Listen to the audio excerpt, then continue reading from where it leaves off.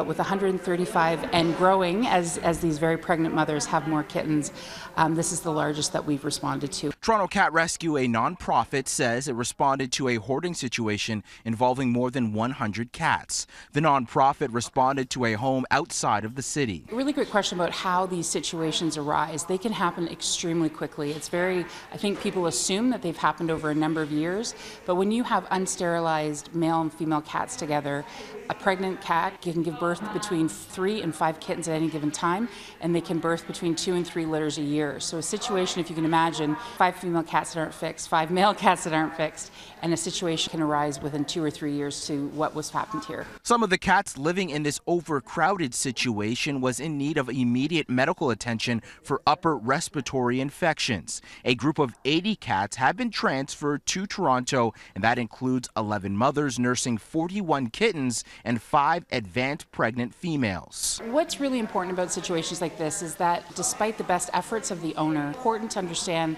that proper animal welfare cannot happen when there's that many animals in one home. It's hard to make sure everyone's getting fed properly. You can't take care of them to see whether they're sick or they're in trouble. When there's just that many animals, it's impossible to know that.